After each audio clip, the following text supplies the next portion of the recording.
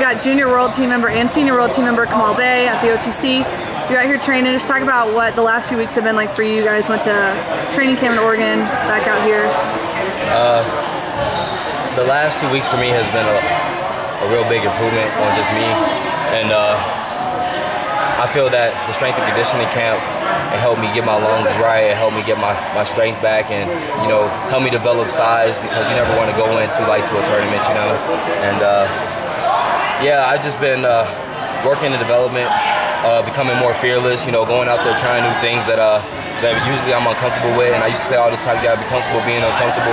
But in the wrestling world, there's gonna be so many different things, so many different challenges, so many different positions you're gonna be in and encounter that you just want to prepare the best you can for any occasion is what I'm trying to get to. And I definitely feel the Oregon camp helped me learn a lot more about my teammates and learn a lot more about myself. You're a little over a month out from Junior Worlds. What's the mental approach going in? You have got to defend your title. Is there any pressure there? No, there's no pressure at all. It's for me, just another tournament. It's a big tournament. I want to win it. I want to share that win with my coaches, my family, my teammates. But it's the same approach as I went in the last 2 years that I've been there, and that's I'm just going to wrestle to the best of my ability. And at the end of the day, I'm going to know that I gave 100%, and nobody can take that away from me.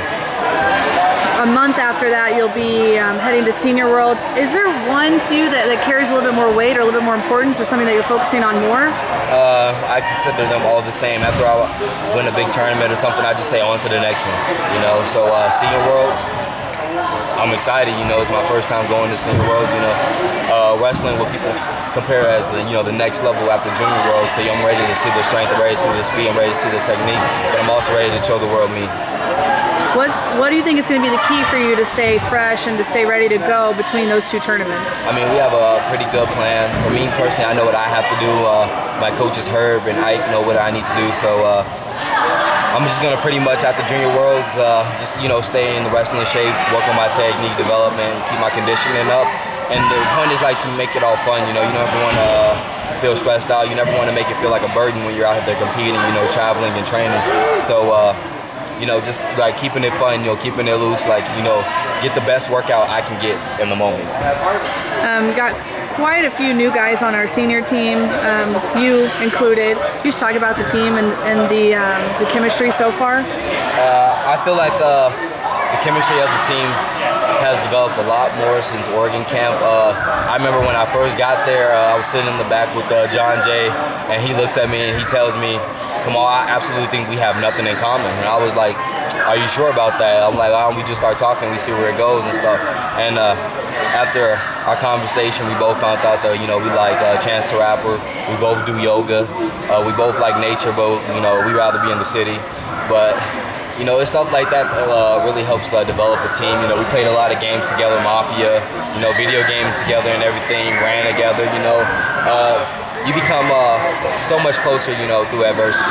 And that's mainly the focal point of the Oregon camp, waking up at 7 a.m., having to run miles. I don't do that. I hate running with a passion, but my coach, Momir Pelkovich, told me that if I want to be world champ, I have to do things I don't want to do. So I'm out here running miles, I'm eating broccoli, doing a lot of things I don't want to do to push myself further and beyond. So I think the last time we saw you was Pan Am's, internationally at least, and you suffered an injury there. Can you talk about the recovery process and kind of how you're feeling now? Yeah, the Pan Am Games was sad because the year previously I couldn't wrestle it because I had a concussion. This year I get to wrestle it, but I end up tearing cartilage in my rib. The healing process, it didn't take as long as they said it would take because we have great doctors here at the training staff. Corey, our trainer, he took good care of me, got me what I need. But it was just everybody who kept believing in me, kept telling me to do the right things, eat the right things, and take my medicine, which helped me get back to where I am. And then I ended up winning World Team Trials to make the senior team. So I would say, it's adversity. You gotta get through it. Awesome. And anything you're working on, or any plans between now and juniors? Any changes in schedule, that kind of thing? Just developing my technique and stuff. We have a Chilean coach here who's been working with me a lot, and he's helped improve my game a lot more positions. And like I said, just wrestling out of positions that most people are uncomfortable in wrestling out of, you know, like never giving up a point easily, fighting out of everything, and focusing on my breathing in tough situations, you know, like when you're out there and you're wrestling and now you're caught and you know you're just stressing, you know, you're flexing your muscles and stuff, but you're not breathing and stuff, and that'll hurt you more than anything because you're not giving your body the oxygen it needs to push through it.